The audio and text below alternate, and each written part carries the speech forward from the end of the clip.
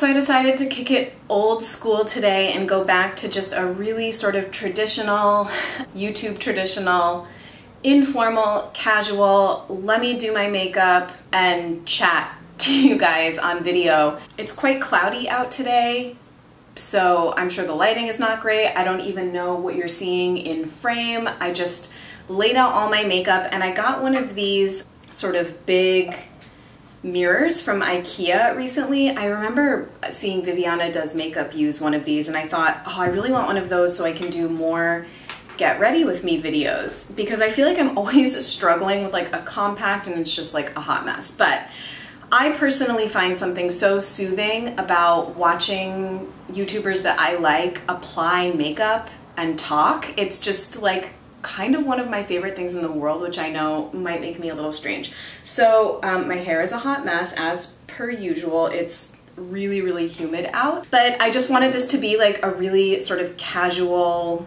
chatty video, even though I find that terminology really annoying. So why don't I just start like putting on my makeup and continuing to talk? The only thing I have on my face right now is my skincare, which I thought I would show you. I did take a shower and wash my mop of frizzy hair this morning. So for skincare, I used the Essential Apothecary Alchemist Hydrate Skin and Hair Hydration as a toner. Eye serum is the Kahina Prickly Pear Seed Oil, which is a roller ball. So I use this under my eyes, mostly in the morning.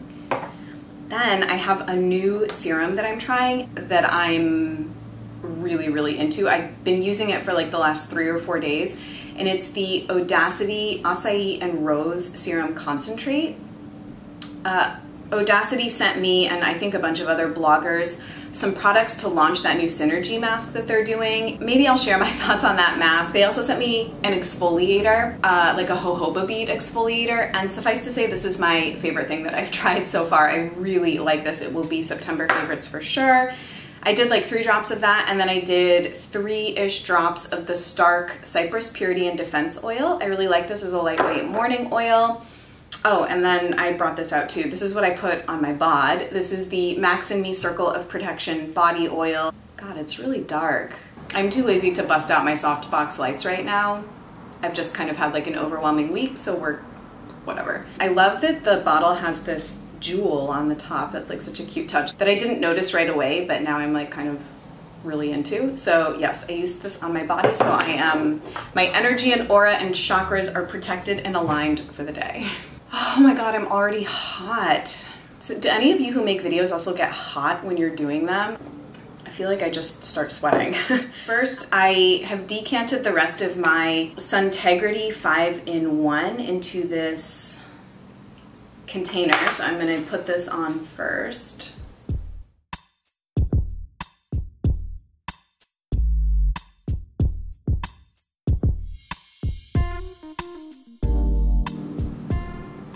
I know that just moved the mirror into frame a little bit, but I feel like I should be a little bit more centered.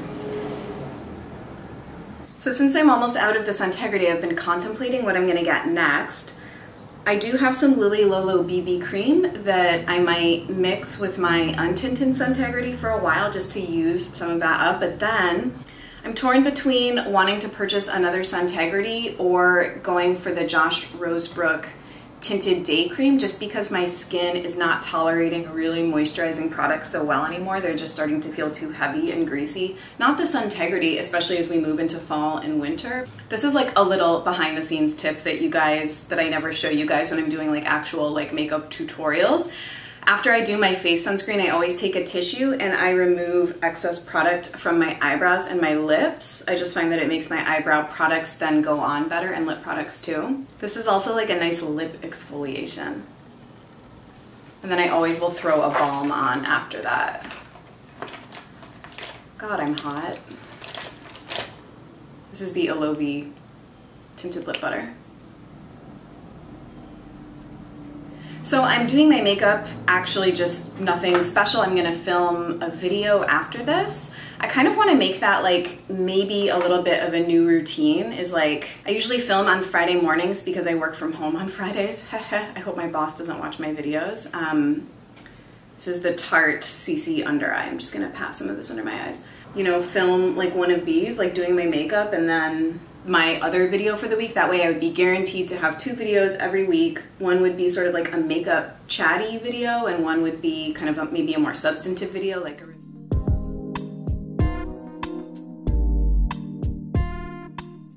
And then I'm still plodding along with my like 5-year-old RMS Uncover Up in 22. Hasn't gone bad. I heard someone tell me recently that their RMS product started smelling funky, and I mean, I've had this forever and it's fine.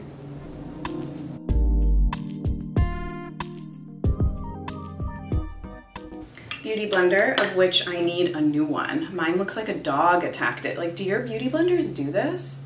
I don't even know if it's like picking up, but I'm holding off until the fall Sephora sale where you got like 15% off. Oh, excitingly, I think I hit VIB status today. If you can believe it, I was not a VIB until today. Yeah, I just placed a small order. I needed a new makeup brush to replace my horrible MAC 187. It sheds so terribly. And then the 100 point perks were really good. I got an amuse bouche in the color Gazpacho, which is kind of a cute name. And then they had a Too Faced Better Than Sex 100 point perk. I'm just gonna set my under eyes with the RMS translucent setting powder and the Beauty Blender technique, which I actually really like. Even though I feel like I've talked disparagingly about baking the face and stuff before. The snarky person that I am. Speaking of snark, I'm totally just like jumping all over the place. Can we talk about Bitch Sesh for a minute? That podcast, discovered it this week. Wholly addicted. Like another September favorite. I will listen to it when I am commuting, so I take the train to work. And I look crazy, I'm sure. I'm literally walking down the street laughing like a crazy person. Also listening to that, I prefer Casey to Danielle. I just think she's so funny. I guess she used to be on SNL. If you don't know what I'm talking about, Bitch Sesh is a podcast that breaks down Real Housewives and kind of Bravo shows in general from the banter between these two exceptionally funny women. And after listening to it, I'm kind of like, man, I wish I were funny. Like, I wish I had the gift to be funny like Casey does. She's just really hilarious. I just put way too much powder on. This is the problem, like talking and trying to do a video, whatever. Antonym Baked Foundation in Light, and my favorite brush of all time, the Wayne Goss No. 2, to kind of lightly set everywhere else.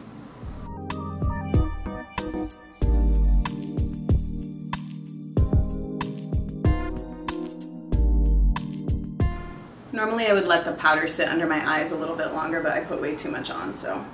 All right, brows. Anastasia Brow Definer in medium brown and Glossier Boy Brow. I actually need to make another Glossier order and pick up another one of these. Honestly, I love it, but it hasn't lasted all that long. I already have a backup of the Brow Definer, but I don't know. Sometimes with a product I really like, I'll kind of get paranoid that I'm gonna run out of it before I do, and then I have the backup sitting around for way too long. This mirror is kind of the best thing ever. I'm sort of obsessed with it. So yeah, Bitch Sesh. One of you guys recommended it to me. She's VQ Garcia on Instagram, and other people have recommended other podcasts of that same milieu, and I mean, I tried Watch What Crappens. I didn't find it funny. I listened to a couple minutes and I was like, no, this isn't doing it for me. 30 seconds of Bitch Sesh and I was hooked.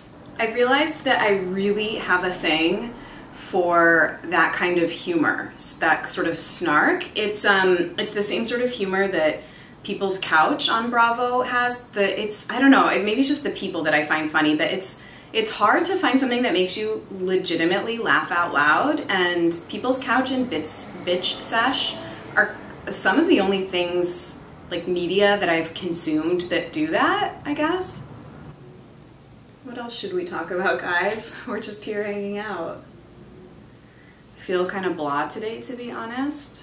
I am in need of a new winter coat. Should we talk about that? I have one of the Madewell parkas sitting in a cart. I might just go ahead and order it today. I'm also thinking about investing in the J.Crew cocoon wool coat.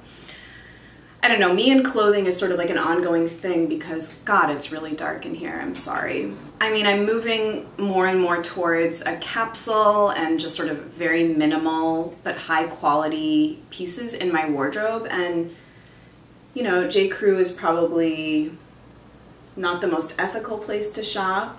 Maybe Madewell isn't either. I don't know much about their production practices. I just got a small order in from Everlane this week. One of the things worked, one of the things I'm returning, but like I really enjoy shopping with them. I just really like the look of the J.Crew cocoon coat, and I have not purchased a winter coat since 2008. I've been using the same one, but it's time for a new winter coat. Would you also believe I don't own a raincoat, and I live in New England, which is just, I know.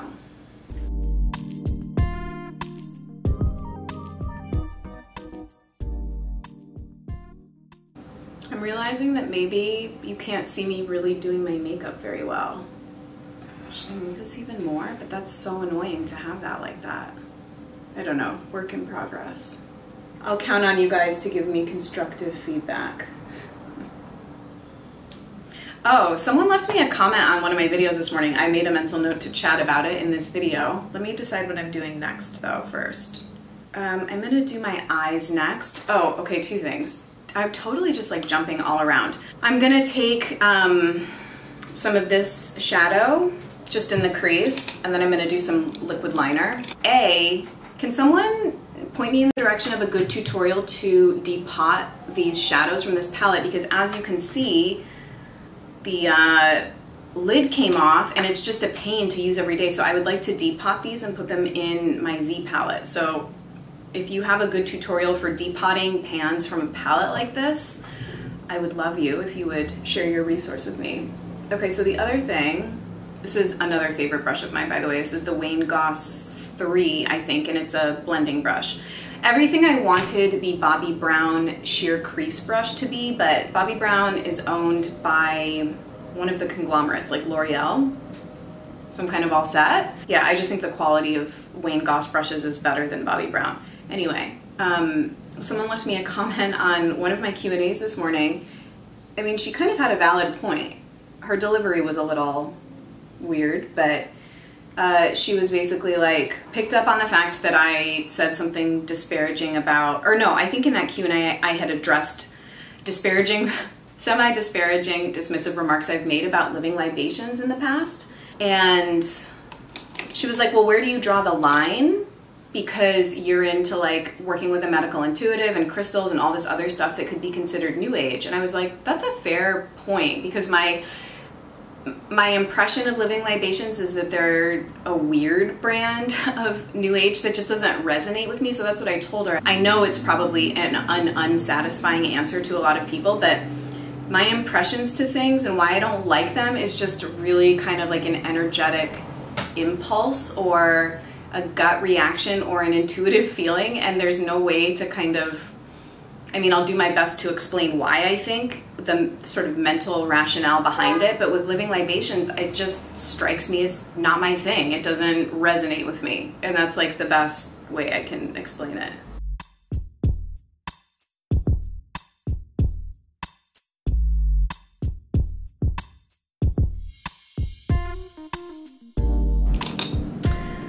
Hungry. I haven't eaten yet.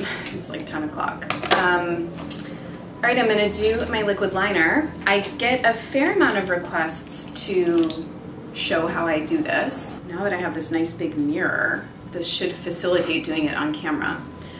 So I use the Zuzu liner, liquid liner in Raven, which takes a little getting used to. I guess I'm used to using it. Oh, I need Q-tips though. Often I will need that for cleanup. Q-tips. So what I do is I just take the kind of side of the wand and I'll sort of stamp it on the outer third. Stamp slash kind of draw. It doesn't have to be perfect here because we're gonna go over it. So that's like my first step, really basic and easy. Then this is where I draw the wing, and I try and draw not so high up. I try and draw more out just because that's my preference for a cat eye. I already like effed it up a little bit, but I'll fix it. So I'll just draw it out and then I'll connect down or across really.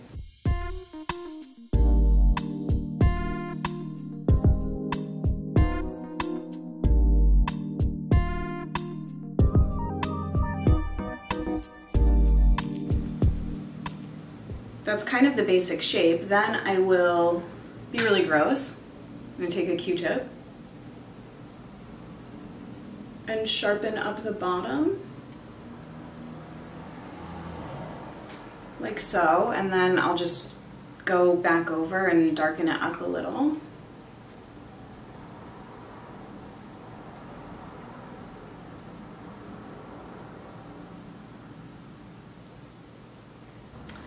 And that is basically it.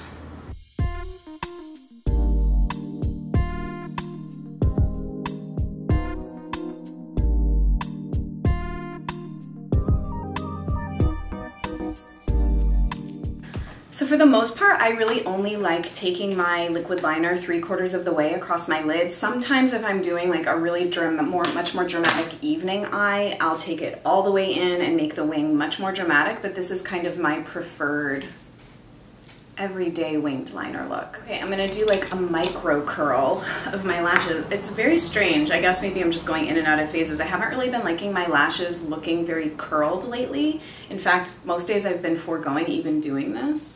Also because I think that plume serum has made them longer.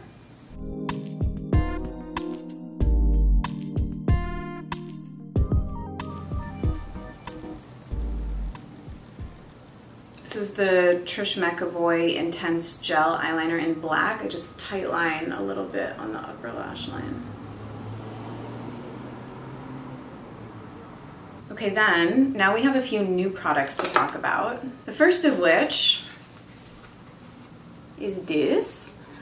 The Red Apple Lipstick Lash Project Gluten-Free Lash Conditioning Mascara. They did send me this to try out. I recently did that giveaway on Instagram. Congrats to the person that won. I think that I'll put it on as my first layer so you can see. I like it. It's quite a dry, odd mascara formula, not in a bad way per se. I would say there's just not a lot of product that comes on the wand. So if you prefer volume to length and no clumps, like not a lot of product on the wand, I feel like you might really enjoy this. I think the other just big perk to it is that if you have sensitive lashes, is that a thing?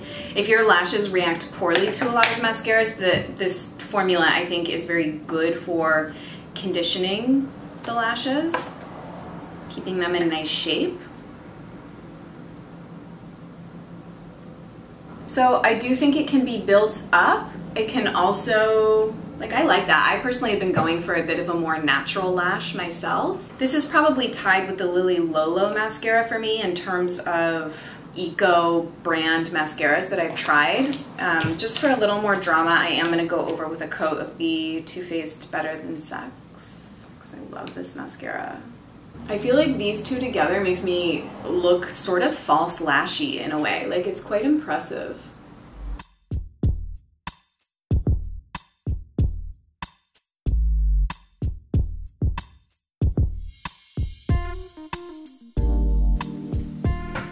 Like, that's pretty good, right? I mean, I don't know, I've really been liking the combo. I find that it wears well. Takes a little effort to remove at the end of the day, but not anything excessive. So yeah, those are my eyes done.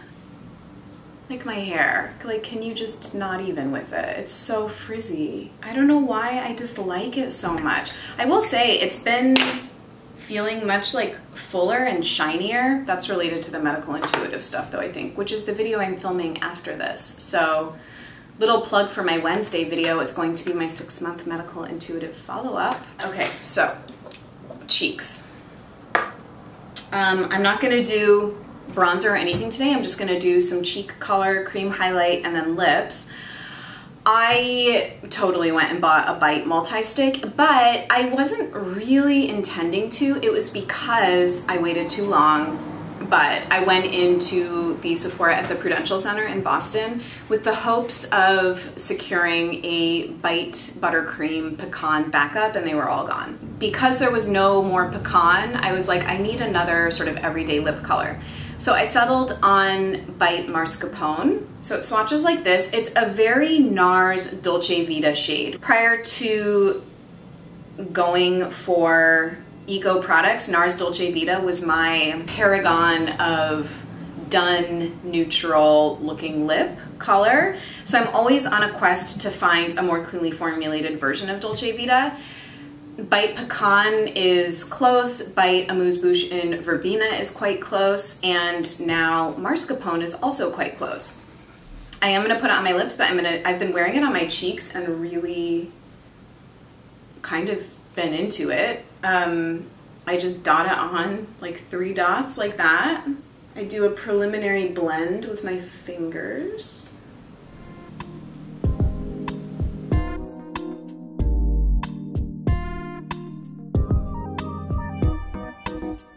And then I'll do a blend out more with the Real Techniques Expert Face Brush. I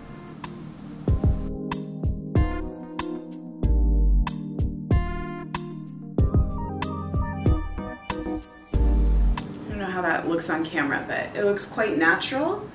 And I am someone that has a lot of red and pink in my skin, so it's a challenge for me to find cheek colors that don't accentuate or bring that out and make me look like I got slapped in the face. Which, when I look back at some of my videos, I'm like, why? Why did I wear that blush? Okay, now I'm gonna go back to an oldie but a goodie as far as cream highlight, and it's the Well People Bio Brightener. I love this combo of Mascarpone with the Bio Brightener over top. It's stunning.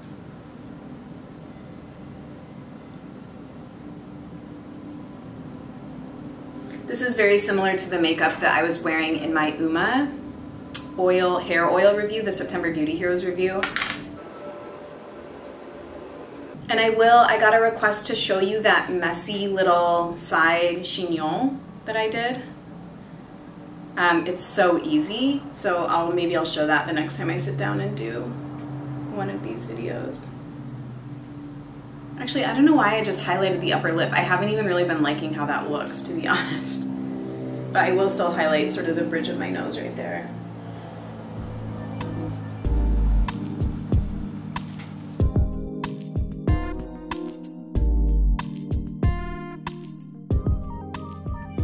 Okay, and lastly, lips. So when Red Apple Lipstick was awesome and sent me the mascara to try, they also sent me their lip liners to try. I actually asked to try them. Ashley Teague, I believe is her name. She works with a lot of the bloggers that will promote Red Apple Lipstick products, and she was just so nice. She was like, do you want to try anything else?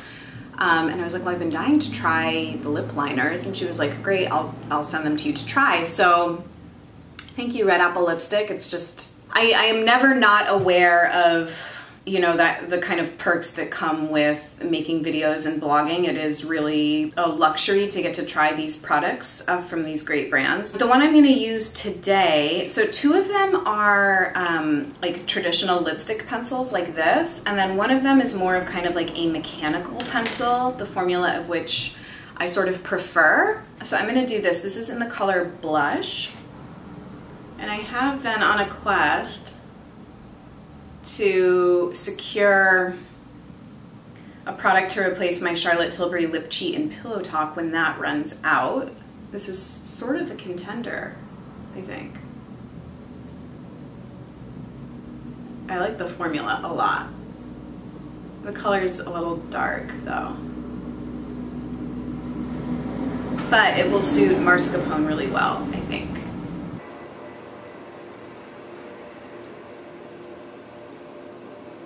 In short, because I'm sure people will ask, I do like the multi-stick. I'm happy that I bought it. I like the versatility on the cheeks and on the lips. I would probably not wear this on my eyes, but I find it to be quite long wearing. I like the sort of powdery feel.